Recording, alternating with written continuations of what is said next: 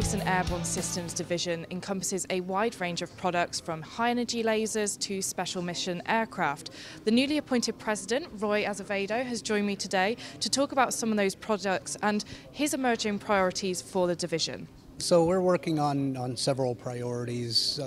Top three priorities for us are evolving the business culture.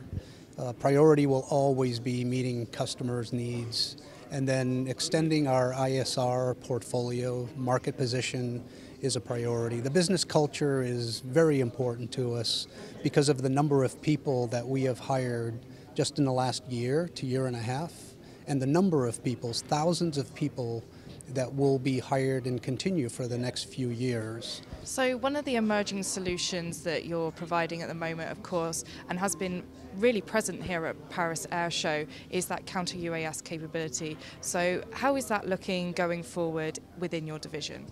So we, 2 years ago, and when I talk about culture, one of the things that we need to benefit from is the evolving threat and the evolving environment. We're hearing the U.S. Department of Defense saying we need to move faster. We're hearing international customers saying we need to move faster.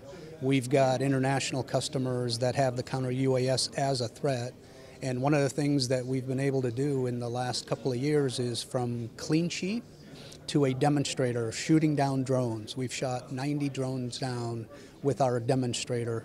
And so when we step back as Raytheon, what we're recommending and what we're discussing with customers is a layered defense. Layered defense meaning that we have jamming solutions, we have directed energy solutions, high energy lasers, and we have kinetics on kinetics. And so when we talk to customers, there is likely a chance that customers will want to use the jamming first, and perhaps if that doesn't work, then using a different solution, whether it be directed energy or weapon on weapon.